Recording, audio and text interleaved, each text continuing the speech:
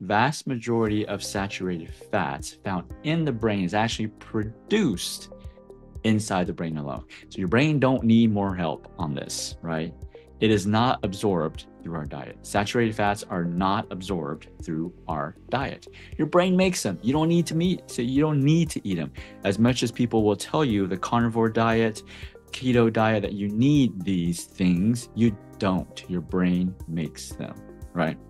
Where am I getting this information? I'm getting this information from, current people who are helping prevent Alzheimer's, scientists who are helping. I don't like the word, I'm trying to stay away from the word research, because research can be manipulated, and it's hard for the public to know which research is true.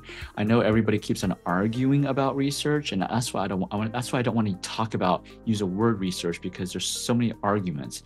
You can always find a contradicting research to what you believe.